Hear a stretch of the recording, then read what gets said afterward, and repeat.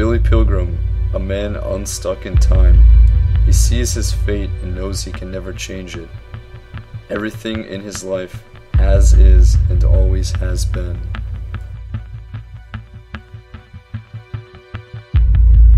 Hello, Mr. Pilgrim. Hi. Can you explain your statement about becoming unstuck in time? Well, in order to do that, I'm going to have to explain to you about the time I was abducted. My aliens. Okay, tell me more.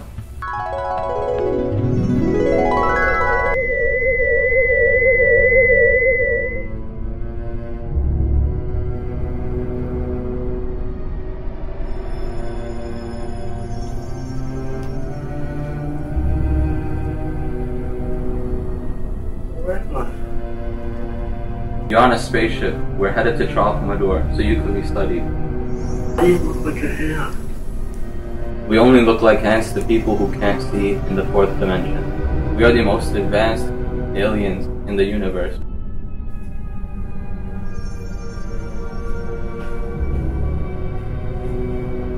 Let me explain it like this. We are too good for you. Really? Never mind. Look, we're gonna put you in a zoo so that our people can study and watch 3D creatures like you. For what reason? Because we are, and we always will. I don't get it. What do you mean? This is gonna be hard for a 3D creature like you to understand. But time is not as you believe it is. It is much more. There is no beginning and end. Time is like a mountain range. It exists at different points, and it is forever. So, my life is always, and my choices are forever. I can never change them? It's a curious thing on your planet.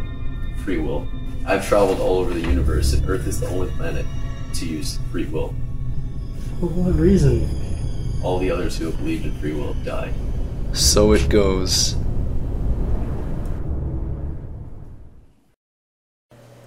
"1945, the war, prison hospital.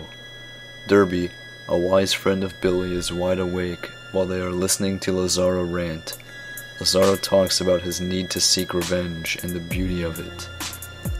Hello, chaps. Oh, how's your arm doing then? Hey, off. I'm gonna have you killed after the war. Oh. You made a big mistake. If anybody touches me, they better kill me, otherwise I'm gonna have them killed. You know, there's still time enough for me to kill you. If you persuade me enough, it could be the very sensible thing to do. Why don't you go yourself? Don't think I haven't tried. I'm gonna have revenge, and that revenge is going to be sweet. It's the sweetest thing ever. People with me and Jesus Christ are they ever wrong. If the President of the United States ever did wrong with me, I'd fix him good. You should have seen what I did to a dog once. A dog? Son of a bit me. So I got me some steak, and I got me the spring out of a clock. And then I cut up the spring and put it inside the steak. And I brought it to the dog, and I said, "Come here, doggy, let's be friends, we don't need to be enemies anymore." Yeah? So I threw him the steak, and he swallowed it down in one big gulp. And then I waited around for about 10 minutes. Blood started coming out of his mouth, and he started crying and rolling on the ground, as though the knives were on the outside of him instead of on the inside. He tried to bite out his own insides, and I laughed, and I said to him, "You got the right idea now, boy. Take out your guts." That's me in there with all those knives. Anyone ever ask you what the sweetest thing in life is? It's revenge. I could have anybody in the world killed for $1,000 plus traveling expenses. And I have a list in mind. Who's on your list? Just make sure you don't get on it. Just don't cross me, that's all. And don't cross my friends. You have friends? In the war? Yeah, I had one friend. He died in my arms though. He was my friend in the boxcar. His name was Ronald Weary. He died on account of that silly sucker over there. His name's Billy Pilgrim. I'd give him about 10, 5, 15 years to live his life peacefully, and then let's just hope when someone comes and knocks on his door, he gets someone else to answer it. 1945, the war. The loveliest city that the Americans had ever seen is being destroyed by incoming American bombers. the gigantic fountains, church spirals that reached for the skies, even a ring of enormous golden cupids that circled a clock tower are demolished in a matter of seconds. As the air raid siren rings, the soldiers eagerly seek shelter and eventually found a slaughterhouse. 1968, Ilium, New York. Light shift to Barbara, Billy's 22-year-old daughter, pounding her fist. Daddy! Open up! I know you're in there! I can hear you typing! Father!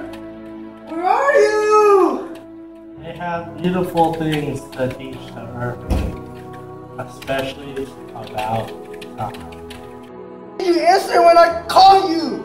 I didn't hear you. Don't lie to me, Father! You are making a laughingstock out of yourself and everybody associated with you. Are you going to force us like you did with your mother?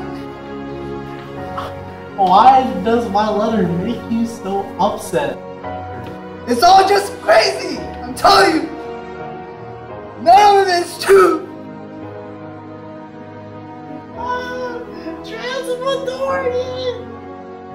On the night of my daughter's wedding, I wasn't missed because the whatevers had taken me through a time warp. It's all true. There's no such planet. It can't be detected from Earth. If that's what you mean. Like, Earth can't be detected from Transmit at the door.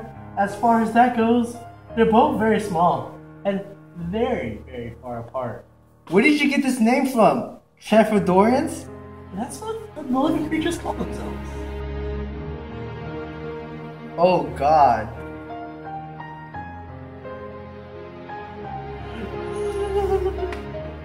Why is it you never mentioned any of this before? Before the plane crash? I didn't.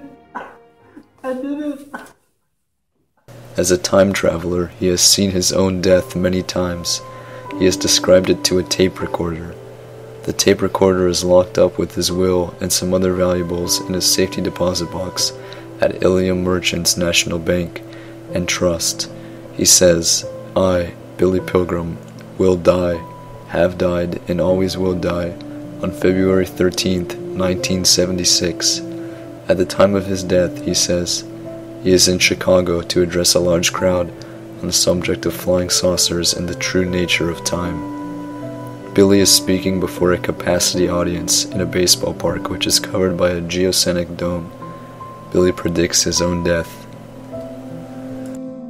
It is high time I was dead. Many years ago, a certain man promised to have killed me. He is an old man now, living not so far from here. He has read all the publicity associated with my appearance in this fair city. He is insane. Tonight, he will keep his promise. No!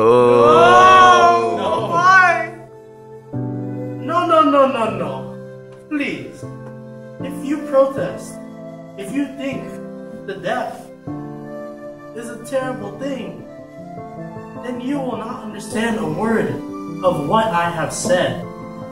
In closing, I would like to offer this salvation, something I learned from the child from Madorians. Hello, farewell. Hello, farewell.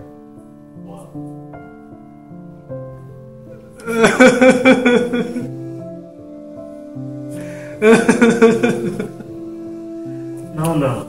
It is time for you to go home to your husbands and wives and children. It is time for me to be dead for a little while and live again.